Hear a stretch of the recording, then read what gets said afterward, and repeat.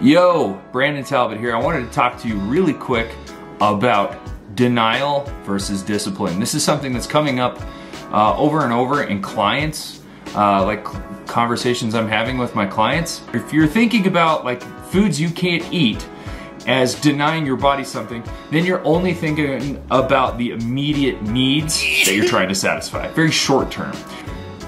Kind of distracting with the fern right here.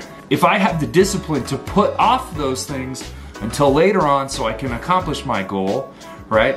That's what successful people do. They discipline themselves. They're not denying anything. They're just simply saying, I can still eat that, but I'm gonna wait until I've hit my goal and I've accomplished what I've wanted to accomplish, and then I'm going to indulge. So I just want you to think real quick, I wanna make this a short video, about the goals that you've set, and I want you to think if you're using a denial mentality or if you are using a discipline mentality. Anyway, that's it. That's all I wanted to talk to you about. Now I have to go buy groceries because I would really like 2 double doubles and a fry from In-N-Out and some Ben & Jerry's. But I'm gonna go get a whole bunch of lean turkey and ground beef, veggies, and potatoes. Peace. I'll catch you on the next one.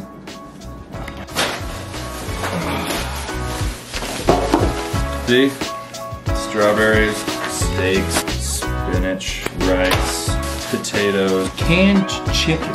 For those of you that complain about time being an issue, I'm gonna make a salad. Big bowl, just grab a massive handful of lettuce wrap.